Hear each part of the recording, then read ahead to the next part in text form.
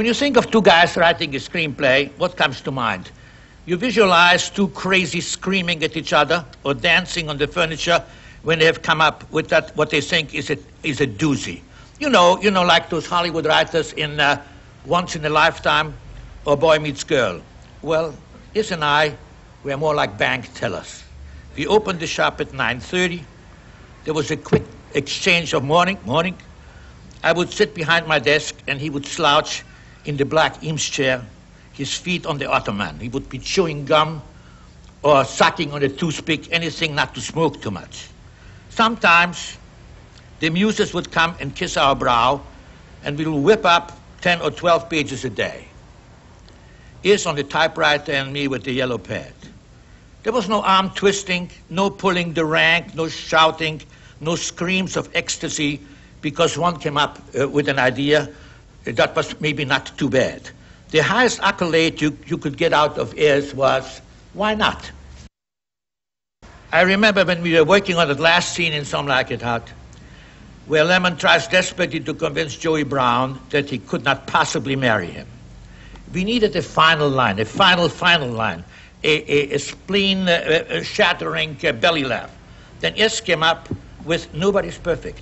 We were not crazy about it, but it was late at night and we were pooped. So we decided, let's put it on paper so they can mimeograph it, fully expecting to find something really funny when the time came to shoot the scene. That just goes to show you how little we know. 2 winners of the Laurel Award yet. He didn't tell me, believe it or not, for 4 years he didn't tell me that he had that fatal disease. And it was only in the last 6 weeks that he confided in me. Well, it's lonely now in that office of ours. I looked at that empty chair and I miss him so much. On his birthdays, maybe I should put a red rose there, like DiMaggio for Marilyn. Thank you.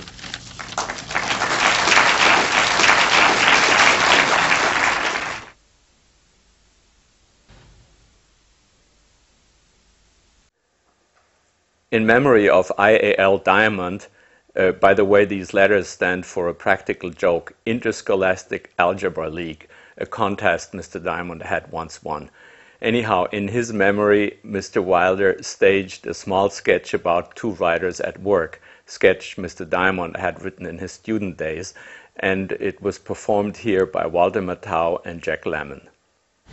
The hell with it. Why does Harry have to say anything?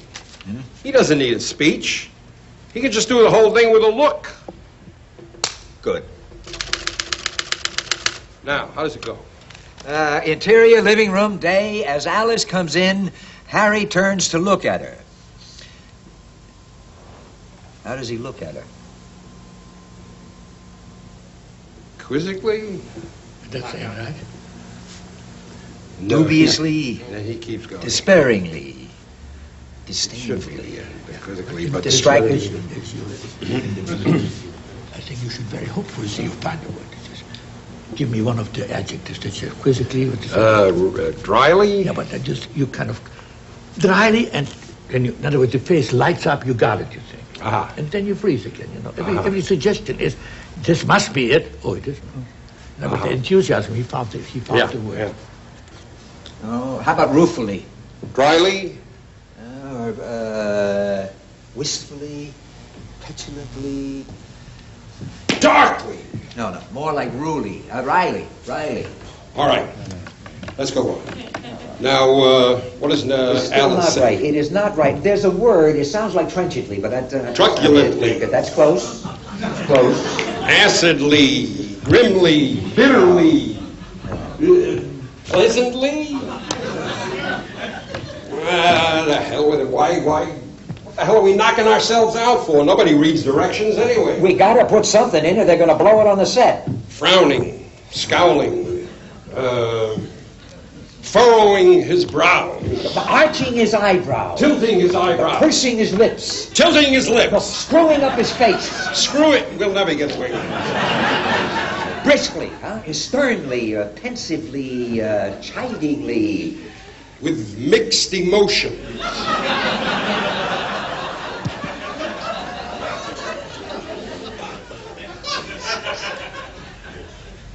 Huh? Well, why do we have to put anything? Just put 3 dots after Actors can't read dots. How about just plain inquiringly? That's redundant. Redundant? Redundantly.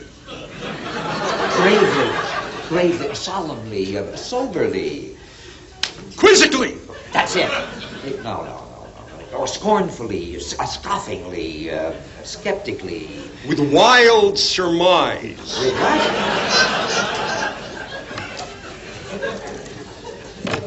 Hey, wait a minute. Why do we need anything? Harry doesn't have to make a speech there. He can do the whole thing with a look. Good. How does it go now? All right. Interior living room, day. As Alice comes in, Harry turns to look at her. How does he look at her?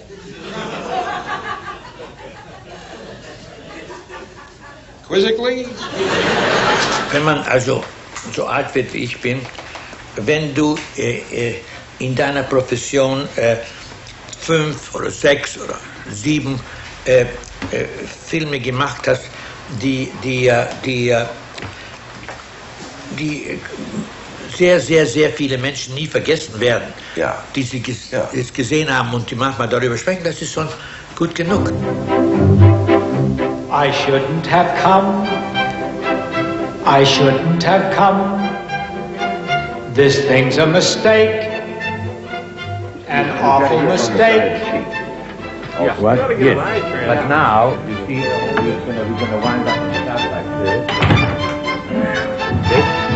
And we see you in the mirror. Coffee. I need coffee. I'll call downstairs. Shower. Huh? Cold shower. No, not that way. Not in there.